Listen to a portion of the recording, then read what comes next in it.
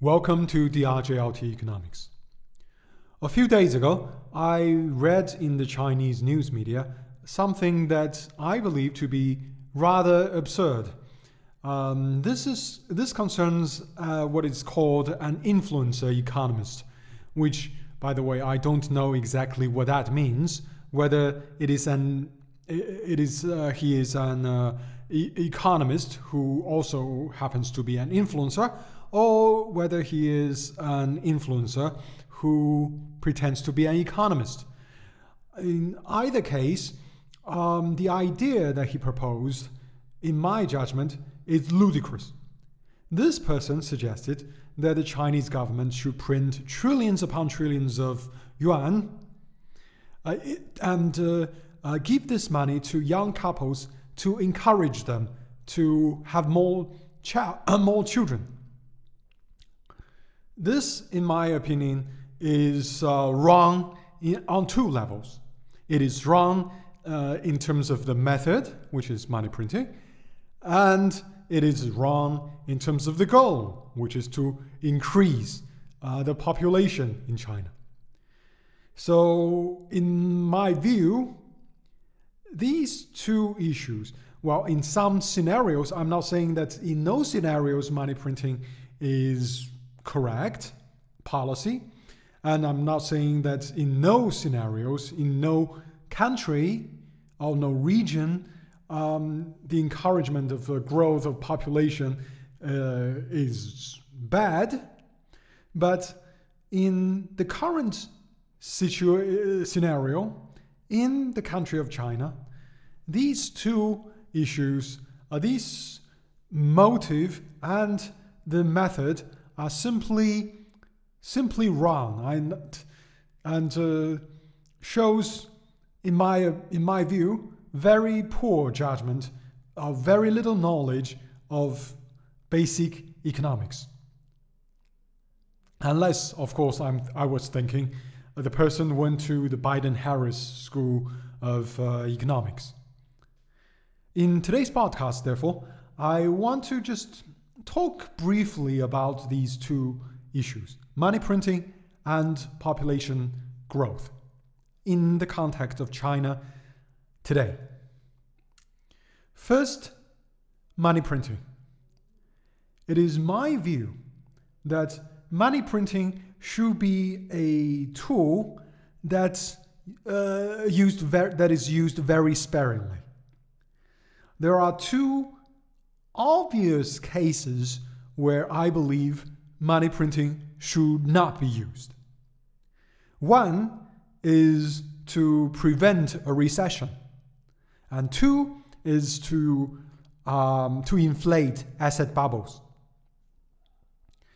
The first, to using money printing to prevent a recession, I guess the most recent example and the most obvious example is Japan. Japan printed money for 3 decades in order to prevent a reckoning, because the debt that a lot of Japanese firms accumulated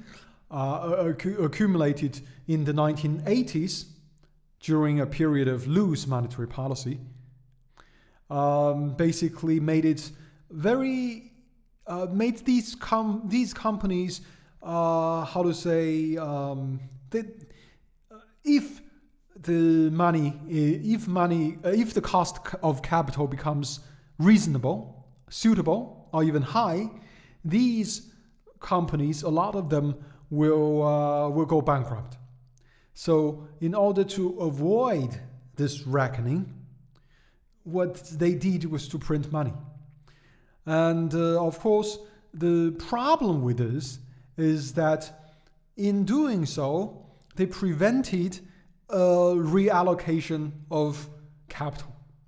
They basically put these companies on life support and just allowed them to occupy the marketplace, to use the available capital, and made it very difficult for new companies to come onto the scene, where at the same time make these old companies increasingly less competitive on the international stage.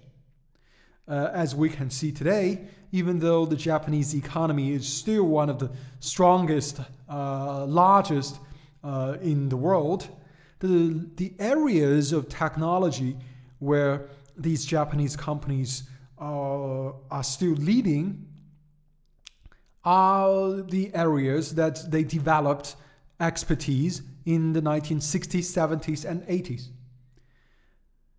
They have fallen behind, and I think it is simply a matter of time, if this keeps on going, that Japan will become a backward country to get alongside decades-long stagnation. So what they should have done, in my judgment, was not to have printed money, but instead they should have had a real interest rate that caused these companies to go bankrupt. And from the ashes, with the technological leadership and with the diligence of the Japanese people, and with a healthier financial environment, I'm certain that they could have come out of that recession very quickly, and their economy would be much better, much stronger today than it is now. Now, the second situation about printing money to inflate asset bubbles, the prime example, of course, is the United States with the famous quantitative easing.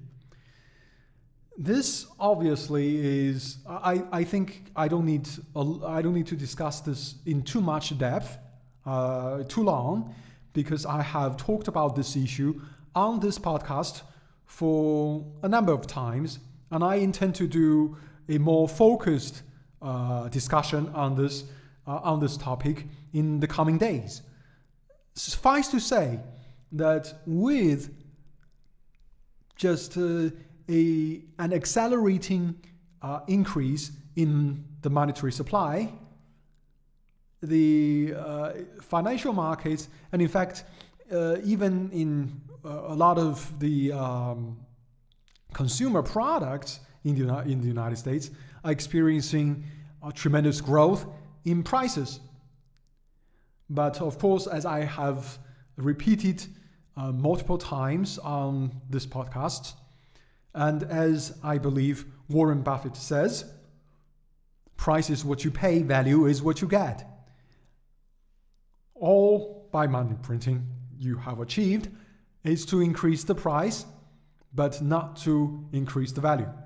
And with some accounting tricks, the United States managed to have a seemingly growing and healthy and vibrant economy, even though this, in my belief, the status of American economy is much weaker than it was over a decade ago, and which was much weaker than it was in the 1990s, which again was weaker than it was in the 1980s, and perhaps the 1970s, which around that era it was when American economy really reached the peak. So these are the times when it is absolutely ludicrous to print money. But what could be a time when money printing may be justified? I think the only time when money printing may be justified is to jumpstart an economy from at the end of a recession. At the end of a recession, not the beginning or before the recession hits. Because in the point of a recession is to close up the previous economic cycle, credit cycle, to let to let bad debts just be be either written off or restructured, right? Let the leverage in the financial markets come down, and perhaps also to give some punishment to the greed which almost necessarily comes with a bull market, so that when everything is readjusted and reprimed, with a little bit of encouragement in lending, a country's economy can restart and growth can resume. This is when it may be a good idea to print a little money. But I must say that even in this particular situation, we must weigh the benefits that money printing and the increased lending brings against the cost of capital misallocation. Because when you print money, the cost of capital is going to be different than it is in a free market. This will lead to some projects which do not and should not receive capital. And in the end, that will mean that in the mid-term to long term, of course, you will have lower growth because you have lower return on the capital. You will have a less performing debt base, and the next reckoning can come sooner than it should be. So money printing has always a cost. It must only be used very, very judiciously. The suggestion that money printing should be used, money should be printed to give it to people, to the public, to encourage a certain behavior, in my judgment, they should never be done. It should never be done, whatever the behavior. But then let's jump to the behavior that is intended by this ludicrous suggestion by this influencer economist, which is to grow the population in China. You see, I can understand, right, if we're talking about a country like the Ukraine, which is a rather large country with very fertile land, quite a lot of resources, but a shrinking population, and had been shrinking for 2 decades. Maybe they could encourage people to have more children, right? We could see Canada or Russia or even Australia to have similar policies. But I think it is just simply ludicrous. Just look at the population that is in China. To look at the crowded cities, the buses, the metros, and the housing situation, the burden that overpopulation places on the environment. If we want to look after the interest of our children, of our children's children, we must leave them with an environment that can sustain the civilization, right? This is a duty, not just to the Chinese nation, but also to the world. The world needs to have a level of population that the resources of this planet, our only home, currently at least, can sustain. Now, I agree that there are some structural issues in aging problems in the Chinese population, especially in the workforce. But these are temporary issues. These are issues that should be addressed by AI and automation, right? And it should not be addressed by money printing first of all. And even if currently every young couple would have 3-4 children, they will still not help with the structural issue that China will face in the next 1 or 2 decades. And in fact, these are exactly the couple of decades where the issue is going to exist. After which, those aging population that we have been talking about will have naturally just decrease in proportional terms, and the structural problem will dissipate, will mitigate naturally. So even if young couples have a lot of children, it's not going to help the Chinese economy in any way. Actually, quite the opposite. The Chinese economy will be worse. You know why? Because those people in the workforce will have to look after not only their parents, but also their children. Not just one, not just two, but a bunch of them. That is going to be exceptionally bad for the Chinese economy. It brings no benefits in the short term, no benefits absolutely in the mid to long term. It's going to be disastrous, in fact, in the long term. There could be, some people may argue that in the mid-term, not in the short term for sure, but in the medium term, it is possible that this can help with housing bubble.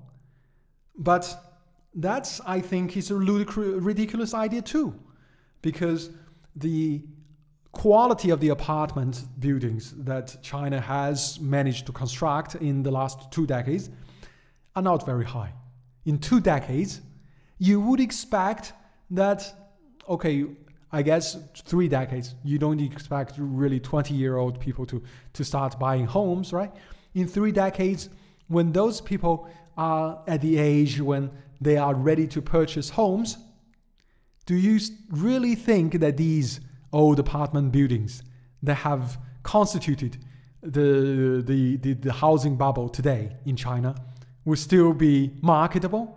A lot of them may have already been torn down. And it is also true that, in my belief, I think in my judgment, it's gotta happen that in the next few years, the housing bubble in China would certainly burst.